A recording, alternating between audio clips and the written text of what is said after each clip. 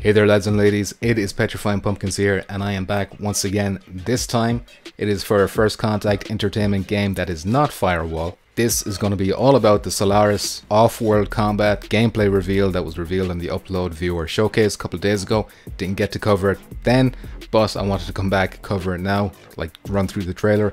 Let's see if we can analyze this, pick up on some details that maybe you might not see on your first look, and see if there's anything worthwhile talking about. I am just after analysing the Firewall trailer, so I'm going to have to edit that, upload it, edit this, upload it, so these videos are going to be separate. But I'm going to be covering both these games. Of course, Solaris will be coming to Oculus first in August, which is very soon. But it is planned to also make an appearance on the PSVR this year. And of course, you know, we've only got 6 months left in the year, so it's not too far away either. It can't be. So that's why I want to cover Solaris on this channel too. Now, of course, full disclosure, I am community moderator for First Contact Entertainment. But look, if I see something I don't like, I'm going to say I don't like this. First of all, I'll say I prefer the Firewall style to the Solaris style. That speaks to me more. But I'm also happy to have a bit of variety. Variety is the spice of life. This is futuristic kind of Farpoint style to us, and I love Farpoint, so I'm not going to write this off because, you know, it's got the different aesthetic, if you know what I mean. Anyway, without further ado, let's just jump right into the trailer. Let's see what we can see. So First Contact with the new logo splash screen. Very nice, very fancy. It fits the theme of Solaris, which is kind of all hologrammy stuff. So in case you haven't seen Solaris, I guess I should mention that it is like a virtual reality arena shooter. So even within the game's lore, if it has lore, I don't know if you call it that, it is virtual reality within virtual reality, if you know what I mean. And you will see this in the gameplay. I'll point out the glitches and what have you that'll kind of display that this is not the real world you're looking at. So First Contact Entertainment have La Castlevania on their team. That's the guy who did John Wick 1, John Wick 2. Frank mentioned him in the last Firewall stream that they did, so it's safe to say he's probably done the music to this tune. You can kind of hear the Firewall-y-ishness to it, which I guess is his kind of signature, so you can kind of hear him in this song already. Okay, so this is the very first actual gameplay we're seeing here. Where do we start here? Okay, so let's talk about the number 2 here and this kind of barrier that's going around. This kind of indicates to me, especially if it goes down to 1. Yes, it does. Well, imagine when you spawn into the map first, you get like placed in a little holding cell or a holding pin that you can't move from until the timer reaches 0. I'm not sure what the significance of that is gameplay wise, but as you can see, timer running out here matches up with the barrier leaving. Now there is other things to look at here, and obviously we should take note. Alpha gameplay footage, so this is still alpha footage. Whatever you're seeing here might not be indicative of the final release, especially the final PSVR release, because this is coming to PC first. What we're seeing here is probably PC footage. So let's look at the HUD. Down here we got your health on the left. It looks on the right here, it looks like you got armor. Now it seems that the armor part of the HUD is completely empty. So I imagine armor is something you pick up, something you find on the map and recharge. I'm not too sure about health, if that regenerates or if you have to find health packs. Maybe we'll find out that later. You can see a red thing over here as well in the distance. It appears to be a pickup. I wonder if it's health, like a red hologram thing. That's how you'll be picking things up in the game. We'll see that a bit later. Up top then we got the timer and we've got scores. So this is for your team and the enemy team. So probably gonna have to hit a score limit, or maybe it's the highest score when the time runs out. Maybe probably both if you don't reach the score limit. So here, this is how you'll be picking up your weapons.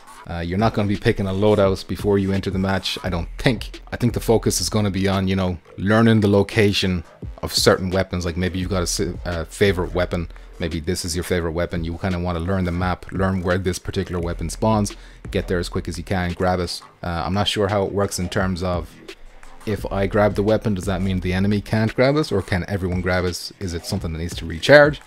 I guess maybe we will see. So the first thing you'll notice when you're actually on the move is just how quickly you move in this game.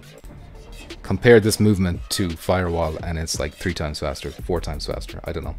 But much quicker. And a lot of people did find Firewall very, very slow. And if you're one of those people, this could be the game for you rather instead. So while as different as this game is from Firewall, almost completely. There is still a lot of Firewall DNA in it, not just in terms of the sound, but in terms of it's a 4v4 online shooter, so that's like, it still has that basic skeleton and it builds on from that, if you know what I mean. But if you're looking at these guys here, you're going to probably notice you're not seeing faces. These are all kind of, I don't want to say generic looking, but these are they're just like avatars, you know, this is what you go into. So don't expect to be picking specific people like you do in Firewall. There's no Okoros, there's probably not going to be skills for specific people. You just pick your character, but that's going to open it up for like a lot more customization, I would imagine. So I'm not sure if we get a look at it, but we will see, I'm sure, ways to customize how these guys look. Hopefully the more customization the better.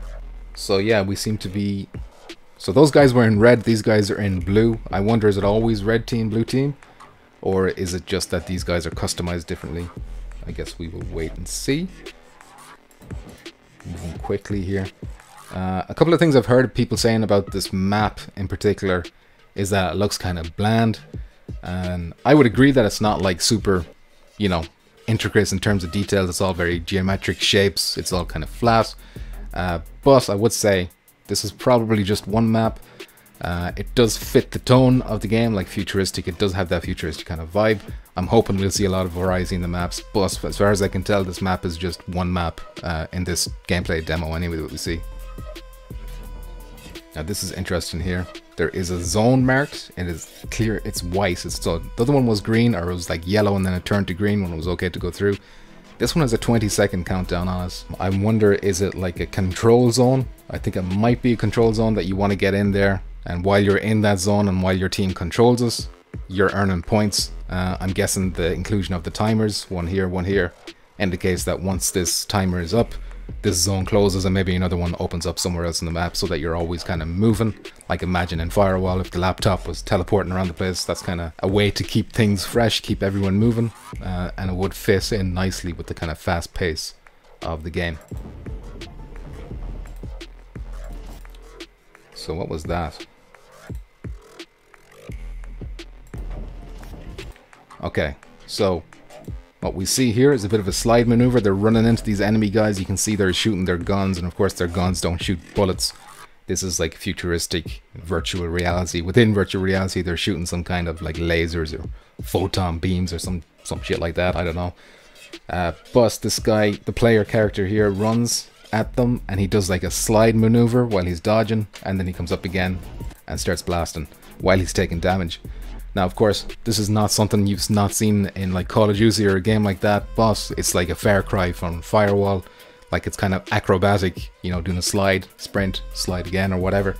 That's like a big change. This game should feel really different to Firewall. So 8-player online multiplayer shooter, which is what First Contact does best so far. Okay, I think he just picked up some armor there. Yep. So you can see this blue hologram here, his armor is at half, and he does a slide into it, and boom, his armor is all the way up now. And interestingly, the number 5 has popped up here. I wonder, did he get XP for picking that up?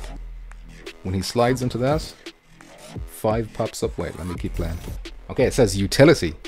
So 5 utility plus. So I don't know if that's XP. Is utility their version of XP in this game? You got XP for picking up armor. I'm not too sure, but worth pointing that out. And another weapon pickup here, a different weapon this time. It's going to be really hard to tell what kind of weapons do what, because they're not traditional weapons, they're not based on real things. I imagine these are all original designs from First Contact Entertainment. So yeah, it's like, I guess it kind of looks shotgunish with the way this kind of looks like. Maybe you pump it, but I'm sure when he shoots it, it's probably just going to be a beam of laser light coming out, so I don't know. Again, he picked up a weapon, he got the 5+ utility. Control the point. Okay, so that's, from what I understand, it does have the single mode, very similar to Firewall, in that Firewall just had contract mode. This seems to have control the point. Will they have more modes in the future? We'll have to wait and see. So yeah, I'm just watching this zone here. So the one that we pointed out earlier on that had the clock on, it's the same color. It still has that white border, but I don't see the clock. I don't see any clocks on the outside, which is kind of interesting. Maybe the timers only appear at a certain stage. But something else to point out here is that we are using a grenade launcher, I believe. So yeah, he fires the grenade. It's about to hit the ground here. And then boom, and it's Shabs. Damon Shabs with the double kill on the grenade launcher. So, were these guys hurt already and that grenade just finished them off, or did that grenade blow them up to bits with like one hit? Are we going to see a return? A return of the grenade launcher spam from Firewall. We'll have to wait and see. But interesting to note the way you die in this game. Bodies don't fall to the ground, they kind of freeze mid-animation, mid-ragdoll, and then they kind of dissolve away, which I think looks really cool, but it's it kind of points to that, you know, virtual reality, within virtual reality, aesthetic, glitches, computery, kind of futuristic stuff going on. As you can see, he's dissolving here. Shabs kills this last remaining guy, or maybe this guy does. No, it's Shabs, again, killing Justin and taking him out of the game. Well, I won't say taking them out of the game, because I do believe it is all about respawning. This is not one life, so this is another difference from Firewall. You respawn in this game. So I imagine the timer is probably 5 minutes, and then you got to hit a certain score, or you have to have the most score, or the highest score, before the clock runs out, whichever happens first. We see getting a kill here, 100 XP plus 50, kind of very similar scoring to Firewall. Yeah, kill plus 50. So yeah, we see the slide in action again. This one here, this red one again. I'm still not really sure what that red one is. I thought it might be health. Maybe it is health, but I'm not too sure. And then we got a yellow one over here. This looks like a weapon. So the yellow ones are weapons, blue ones are armor. I suspect red is health, but maybe it's something else. And now we have this other thing in play here in the HUD. We've got these two red bars that have filled up. So the enemy team got 70. This player team's only on 3. So I wonder, the more the score goes up, do these bars fill up, or is this something else? I wonder, is it just like a visual indicator of like a progress bar, basically. We see another grenade absolutely dissolving this lad here in the middle. Just basically lots of quick cuts, lots of action. They really want to emphasize that this is, you know, boom boom boom, explosions, fast pace. This is Quake, this is not Firewall, this is, you know, something very different. I think they do a good job of showing the differences. I see, just want to go back here again. Is this a handgun? Or a one-handed weapon? It seems to be, there is a sidearm. It looks like, that looked like a one-handed weapon to me. Although, because these weapons are like super futuristic and, you know, crazy designs or whatever, it might not be. So that was a rocket or a grenade that just smashed into this person here. And took them out of it. Same with that one. So that seems to be a one-hit kill, whatever that weapon is. Is it like a rocket launcher? So yeah, boom. And then Shabatage appears on the screen, which I believe is the name of one of the players. Damon Shabs, obviously, but and he's a developer at first contact. Interesting. He was the game director for Firewall Zero Hour. I imagine he's the same here again. So the fact that the name appears on the screen is kind of a little bit confusing to me. I wonder, is this just your view? This is what it looks like when you die? I'm beginning to think now that that's probably what it is. So yeah, this is probably just a view of how you die. So this guy is shooting. This is Damon Shabs over here, blasting him with a rocket or whatever he's shooting him with. The name of the player who kills you pops up on the screen, and your view kind of dissolves into these, you know, cubes. And you dissolve as well. It's going to be cool to see your own body dissolving. And then it says Athlon ejected. So Athlon is not the player who was killed here. The player who was killed, according to the kill feed, is the game show, which is Frank, I think. So it's interesting that it says Athlon ejected. I wonder, is Athlon like the red team or the blue team or something like that? Or is that their futuristic way of saying athletes? Virtual reality athletes, I don't know. And there it is. Solaris, off-world combat. New logo. Looking pretty slick. Coming August 2020 to Oculus. So I'm guessing they've got some kind of deal with Oculus. And then coming 2020, so no specific month, but it is coming to PS4 VR, sorry, this year. And now what's interesting about this, and what should have a lot of people excited about this, I think, is that so Firewall Zero Hour is owned by Sony. So PlayStation owned that brand. It's considered a first party title. So when that game released, and a lot of people had a lot of questions, that they had issues, there was matchmaking issues and all that kind of stuff. First Contact Entertainment, they always seem to have like their hands tied. They were only able to talk a little bit, and that is the main reason for that, is because Sony, basically, they can't say anything that's going to make Sony look bad. So the best thing in these situations is to say nothing at all. So that's kind of why they're very silent when it comes to Firewall. Some of the time, not all the time. Obviously they share stuff too, but sometimes you feel like they don't share as much as you'd like them to share, and that is usually because of Firewall, because they can't promise things that they can't 100% guarantee, or else Sony come down on them. But Solaris, as you can see in the small print here, Solaris Off-World Combat is a trademark of First Contact Entertainment, so they own this. This is their game. They can run the show however they want. If there's issues with this game, I guarantee you they're going to be way more open about talking about this game, because, you know, it's their thing. They can, you know, run the ship however they want, basically. They don't answer to anyone. And I think that's exciting. I think that's cool. I do wonder, is this, like, what engine are they using on this? Is this Unreal Engine 4 again, like Firewall was? Because, you know, because a big reason that Firewall never had host migration is because it's not native to Unreal Engine 4. But we know that Solaris is going to have dedicated servers. It's not going to have those issues. So I wonder, will they be using a new engine for that, or is this just a change in decision making because they're at the reins now, basically? So yeah, that is the look on the Solaris trailer. Let me know what you think about this game. Is this something that you're not interested in? Are you just Firewall only? Is this something that maybe you weren't interested in Firewall, but you are interested in this? Is this more your speed? Is this more your style? Is there something I missed? Let me know all this stuff in the comments below. I'd appreciate that very much. You know, are you going to get this on Oculus? Are you going to wait for the PSVR version? I want to know all this stuff down below in the comments. And that is it for this video, lads and ladies. Thank you very much for watching. But before I end the video, let me give a huge thank you to my Patreon supporters whose names are on the screen as we speak. Thanks to their generosity, this channel is going to keep going.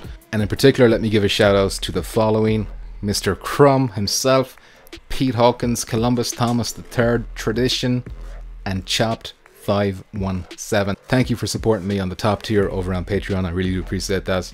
If you want to join the Patreon too, the links will be in the description below. But if you don't worry, I'll be happy with likes, subscribes, all that stuff too. And one last thing before I go, big shout out to Decepticon for letting me use his music in all these videos. I really do appreciate it. If you want to check out Decepticon's music, the links will be in the description below as well. He's on Decepticon.com, he's on Spotify, Bandcamp, all the places that you want to hear your music. So yeah, that is it for this video. Thank you very much for watching. I'll see you in the next one. Please stay moist.